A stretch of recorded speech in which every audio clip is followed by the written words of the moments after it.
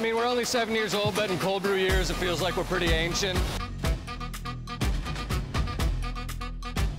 You're like soaked in sweat. Yes. Is that kind of exemplary of what it's like to get a business like this off the ground? Definitely, there's a lot of blood, sweat, and tears, especially a cold brew business where our peak season is in the summer. This is a cold brewery. Looks very much like a microbrewery for beer. Big stainless steel tanks behind us is where the coffee is brewed.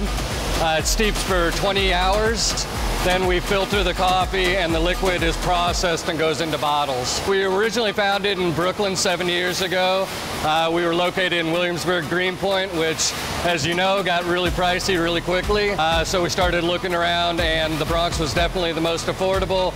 It was conveniently located. My reaction to buying it at a coffee shop was, this is really expensive. We were talking $3.50, $4 for a cold brew coffee. When I started making it on my own, realized really how simple the procedure was, how easy it was to make it on your own, being able to put this product in a bottle, have servings that are around $1 to $1.25 per cup versus, again, that $3.50. It started off, you know, with probably $10,000. You know, also when you're starting a business like this, you're not necessarily paying yourself at the beginning. So, you know, I'm thankful for the support of my wife, who was gainfully employed and was able to support us and our family. Yeah, we're sold really throughout the United States. We're in 5 of the Whole Food regions. We just got into Walmart. So we've been sold in France, the UK, Canada, Japan, Australia, Hong Kong.